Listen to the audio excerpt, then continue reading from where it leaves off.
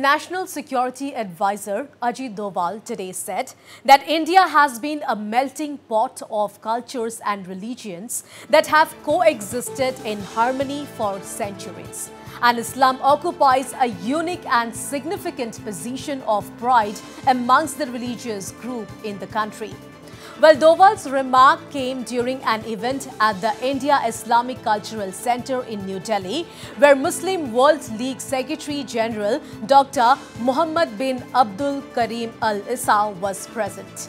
In fact, both Doval and Dr. 𝗵𝗵𝗀𝗂𝗵𝗺 Al-Issa addressed the gathering at the event.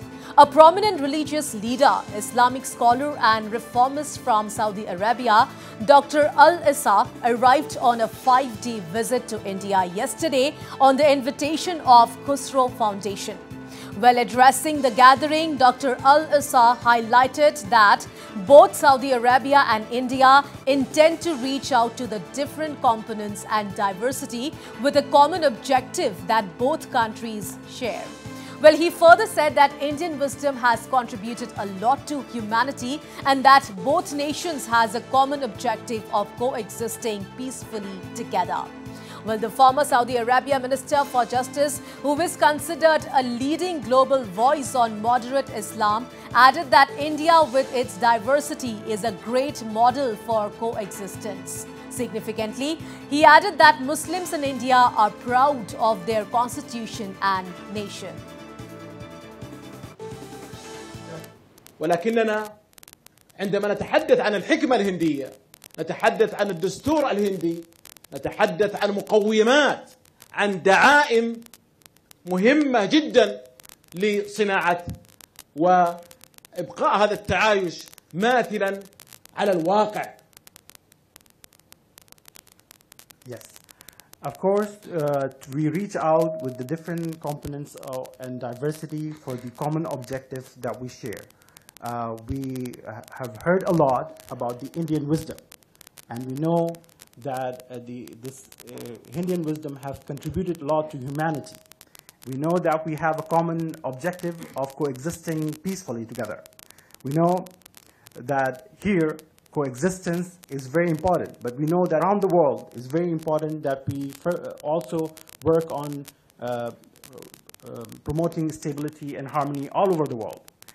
We know that the Indian components, with all its diversity, is a great model for coexistence, not only in just mere words, but also on the ground. And we appreciate all the efforts and steps taken in this regard. But we also aware of the fact that around the world, we see that there is negative trends in coexistence around the world. And here, we have to take benefit from the common values that we share together and work further on strengthening them. 𝗵𝗵𝗀𝗂𝗵𝗺 Doval in his address said that the message by Dr. Al-Issa is loud and clear, adding that it was essential for countries to live in peace in order to protect humanity. Well, he also expressed his gratitude towards the Muslim World League Secretary General for his deep understanding of Islam, the religions of the world, and incessant efforts towards interfaith harmony. Well, he said that Dr. Al-Issa's courage to persistently lead on the path of reforms has not only contributed to a better understanding of Islam, but also prevented extremist and radical ideologies to plague minds. Well, Doval added that India believes in promoting tolerance, dialogue and cooperation to deal with the challenges of the times. Well, he added that it is no coincidence that despite having around 200 million Muslims, the involvement of Indian citizens in global terrorism has been incredibly low. Excellency, your deep understanding of Islam and religions of the world, incessant efforts towards interfaith harmony, courage to persistently lead on the path of reforms is not only contributing to better understanding of Islam and its seminal contribution to humanity. Excellency, India, the world's largest democracy and the mother of democracies, is a land of incredible diversity, with India being home to the second largest Muslim population in the world. In fact, to give an idea of the scale we are talking about, Indian Muslim population is almost equal to the combined population of over 33 member states of the Organization of Islamic Cooperation. The Holy Quran emphasizes the importance of unity and understanding among people from diverse backgrounds.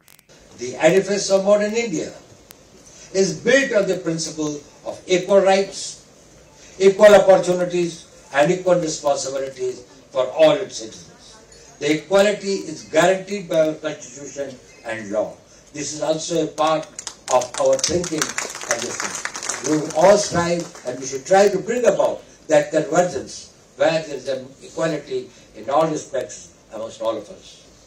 India continues to play its role as a refuge for heterodox ideas with infinite capacity to absorb dissent. Dissent does not mean disintegration. Dissent does not mean necessarily a confrontation.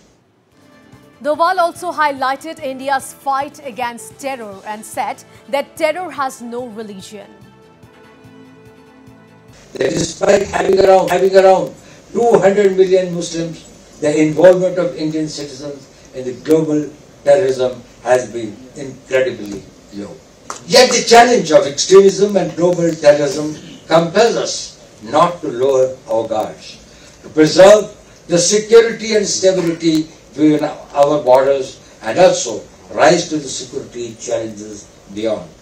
India has been leading the fight against individuals and organizations who are promoting extremism, narcotics and terrorism. I vividly recall the terrorist attack on the Grand Mosque in Mecca in 1979 and how that incident became a turning point in the way Saudi Arabia looked at itself and the rest of the world. The attack was carried out by a handful of militants who seized the Holy Mosque and held the hostages for several days.